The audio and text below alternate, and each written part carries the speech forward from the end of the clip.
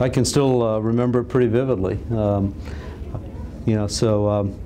Small team of folks in Monsanto, myself, Rob Horsch, Steve Rogers, Ernie Jaworski. We were working to try to figure out how to put these new genes into plants, how to use biotechnology tools, and we were trying all kinds of different approaches.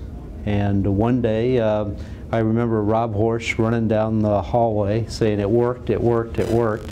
And what we'd been able to demonstrate was that we could introduce the gene into a plant cell. The gene would work. It would create the ability of the plant cell to grow. And if you didn't have the gene, the plant cells didn't grow. So it was just night and day. One plate was green and full of plant cells, and the other one was brown and didn't work, and it was it. And then once that happened, we knew we had a system that would work, and we started applying it to cotton and corn and soybean.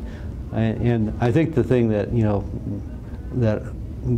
Monsanto just really deserves the credit for is, they started investing in this area of plant science literally in the late 70s.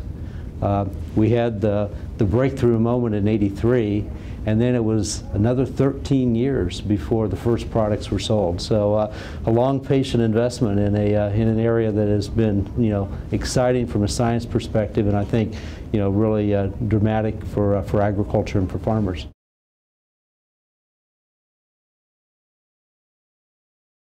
I think from a pure science perspective, the team knew it was a big deal, because no one in the world had ever put a gene into a plant cell and then have the ability to regenerate that cell into a plant, and then the plant would go through its own production of seed, and then the seeds we could test and show that gene, was part of that seed just like any other gene. And so within a short period of time, we were able to establish the whole principle for how you would insert the genes into plants. Now, what we couldn't have predicted, and it still kind of blows me away today, since their launch in '96, all of the biotech products today are planted on about 25% of the world's farmland. They're planted in 30 countries. They're planted by tens of millions of farmers, and there's absolutely no way I think we would have expected to have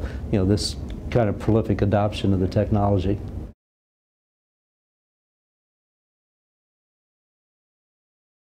Yeah, so when I joined Monsanto, I would describe it. It was a industrial chemical company. We made everything from chemical products and agricultural chemals to plastics, and probably best known for wear-dated carpet and AstroTurf.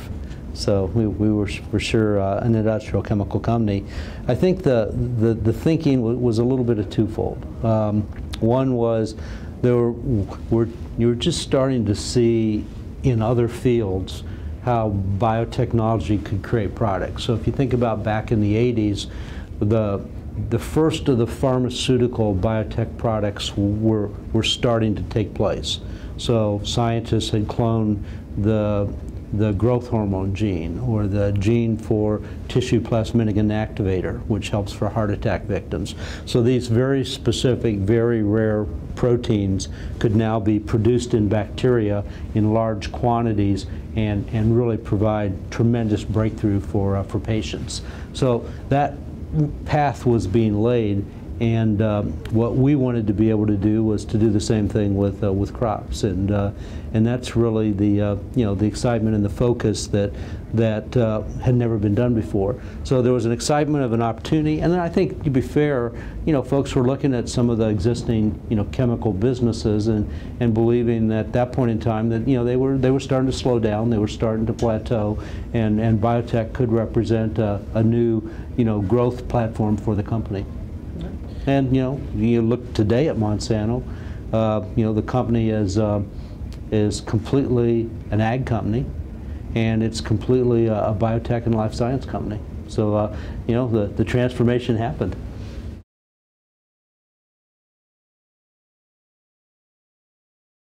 Roundup-Ready Soybeans was a pretty magical experience. We launched in '96, and I can a couple things I remember.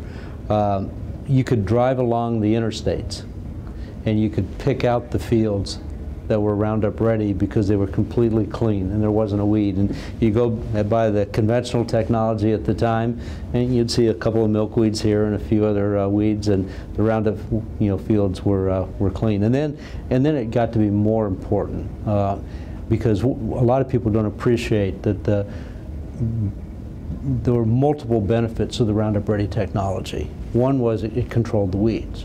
But probably the most important thing the Roundup Ready technology did was give the growers the confidence that the weeds could be controlled, and that enabled them to move to conservation tillage and reduce tillage. And that really helps conserve moisture in topsoil. And I think that's really a key to the reason that we could see corn and soybeans start to be planted farther north and farther west in areas that had traditionally been too dry, because this technology, conserved soil moisture and really, I think, had a big role to play in the migration of the Corn Belt, north and west.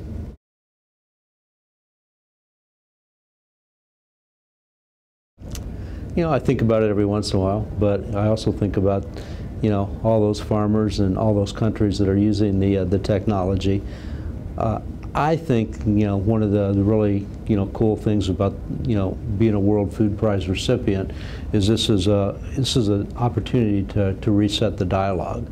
And I think, we're so caught up sometimes in the discussions that are going on, and, it's always important to remember that, we're really talking about voices on either side of the curve. There's a small number of folks with pretty loud voices that don't like the technology. And there's folks like myself who've been, working in the science, and we're advocates. I'm an advocate because I absolutely believe in the safety and the benefits. But there's a whole lot of people in the middle who don't wake up every morning talking or thinking about biotech.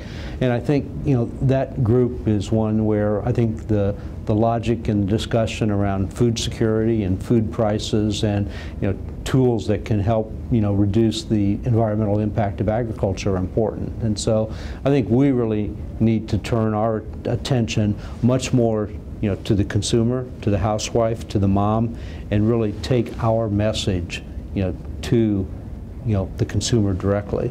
And that's something we really haven't done much. We've sparred on either end of the curve, but now it's really important that we take our message to the consumer.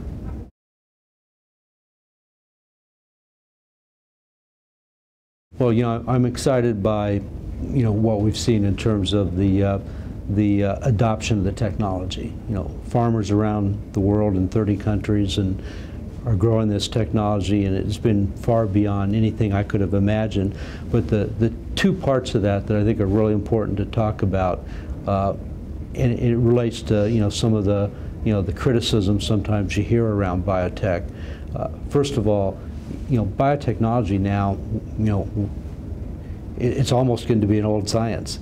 The first recombinant experiments were done in the 70s, and we made our first plants in the 80s, and we launched our first products in the 90s. So biotech seeds and foods have been made for the last 20 years. The importance of that is in 20 years there's not been a single food or feed safety issue. And I'm really proud of the track record that this technology has had from a point of view of its absolute stellar track record of safety. The other thing that, again, unless you're really close to it, people don't appreciate is most of the farmers who use biotech are outside the U.S., and most of those are smallholder farmers. And the beauty of the biotech science is that you're taking the latest advances in gene cloning and gene sequencing and gene mapping, you're putting it all into that seed, and you can give that seed to a small farmer in India or China or Africa, and they'll get enormous benefit from it because every farmer knows what to do with the seed. And so it comes as close to being scale neutral as any technology that I know of that's been developed. And that gives it the opportunity to have broad impact to large and small farmers all around the world.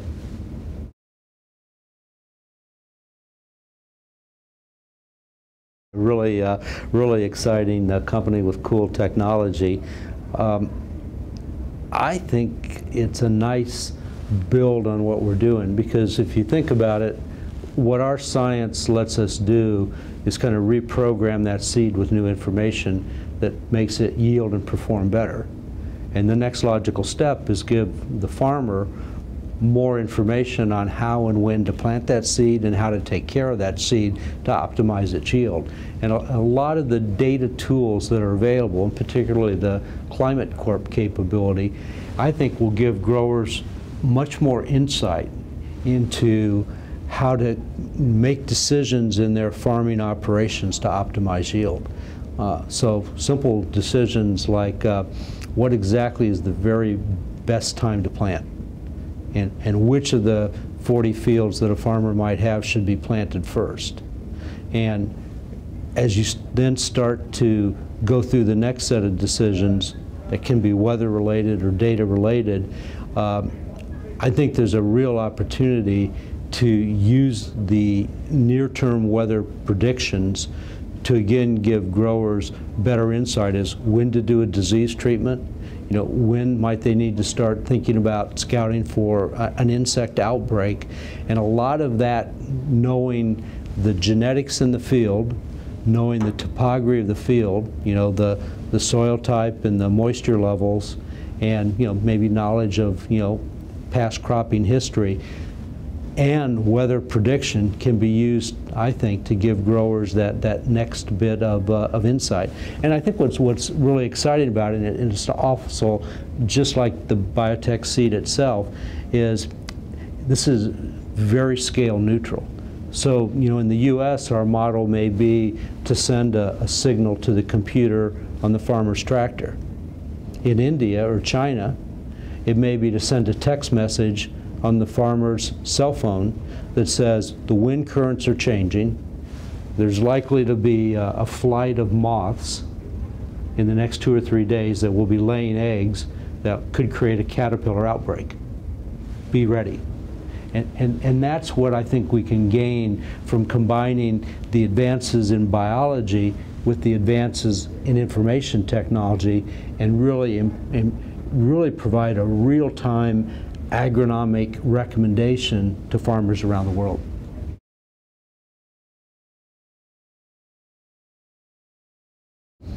Well, the first thing I would do was say this is going to be an incredibly exciting industry. So from a business perspective, it's a great thing to think about, you know, as a career path, whether you're a scientist or you know, an agronomist or a plant breeder.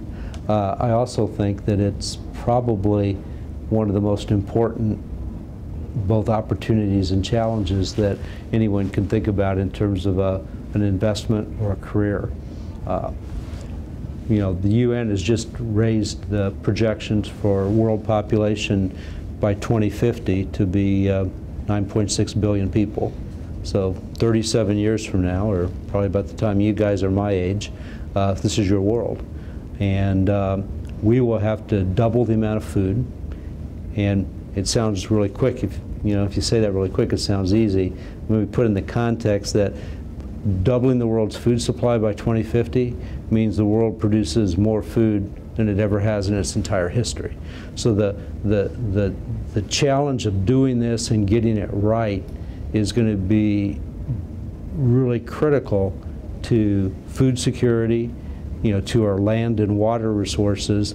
And if we don't get it right, it's going to create concerns with, you know, hunger or political instability. And so I think it's really important that you know, people are excited by the science, they're challenged by the opportunity, but there's an important mission here to take on. Brought to you by the Agribusiness Association of Iowa, for the purpose of communicating and educating a responsible professional agribusiness industry.